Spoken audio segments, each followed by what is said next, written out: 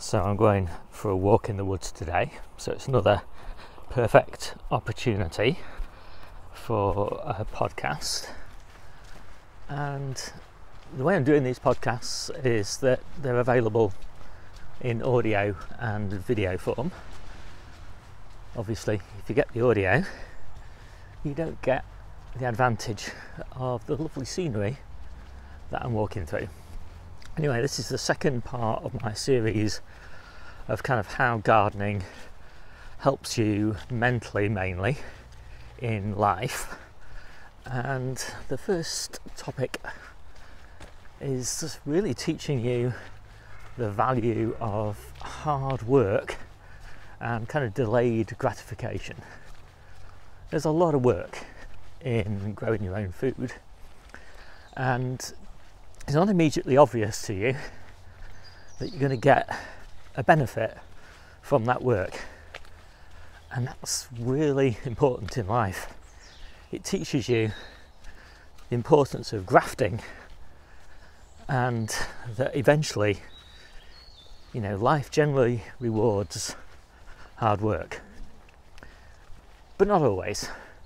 So it also teaches you that bit of resilience, that things don't always work out the way you think. Life isn't always fair.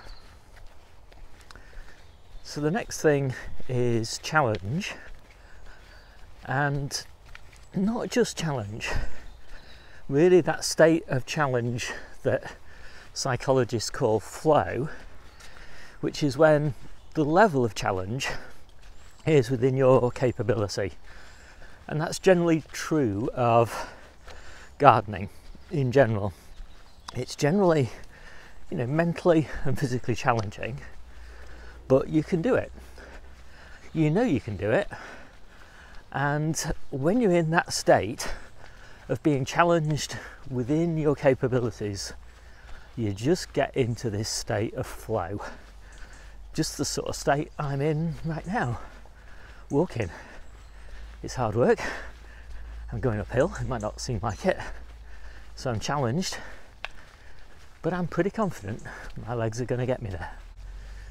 So the next benefit, I think, is probably one of my all-time favourites, is gardening, like almost nothing else other than hiking, teaches you that you really do not need a lot of money to be happy. A scrap of land, a few seed packets, some decent soil, and enough time and energy, and you can be in bliss for next to nothing. Hiking is even cheaper. And I also love that gardening really teaches you the value of lifelong learning. There's nothing so humbling really as gardening. Seems so simple when you get started, but you realise that it's just layer upon layer upon layer upon layer of new things to learn that are absolutely fascinating, but not absolutely necessary, but great fun if you really want to get the most from your gardening hobby. And thanks to things like YouTube and podcasts and blog posts and ebooks, lifelong learning isn't just fun, it's very cheap too. I also like the fact that gardening is very humbling. Really, no matter how experienced you are, how careful you are, things will always go wrong. Someone will always be better than you, and pride always comes before a fall. You can have the most wonderful veggies one week and the pigeons have got them the next. It really is quite a humbling hobby.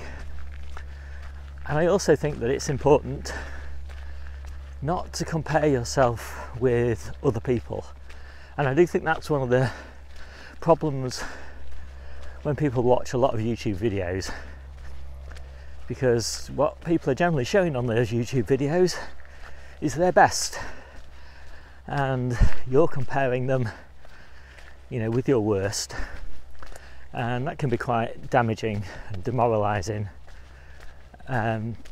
So I think it's best to try and compare and compete, if you want to compete, with yourself, unless you've got the kind of mental resilience.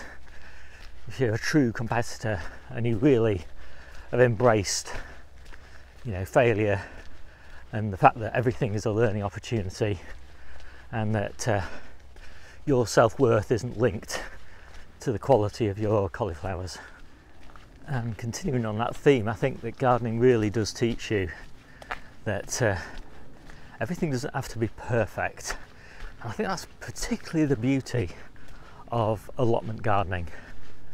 Allotments can be a mess, and they can still be extremely productive. And to be honest, most allotments are a mess because they're the sort of land that nobody wanted for anything else, full of perennial weeds that are almost impossible to get rid of, weeds blowing in from everywhere, and just they don't need to be perfect. In fact, most people embrace recycling when they take on an allotment, and that just helps mentally to get you in that right frame of mind that it's good to knock something together, to bodge, to improvise rather than seek perfection. And if you want perfection, perhaps it's nice to garden where you've got a bit more control in your back garden. I actually like the balance of the two. I also love that gardening also teaches you patience. Things seem to grow so slowly, and then actually towards the end they go so quickly. But it's a real great way to teach and embrace the value of patience, and that there's always next year. And then finally, just the value of community.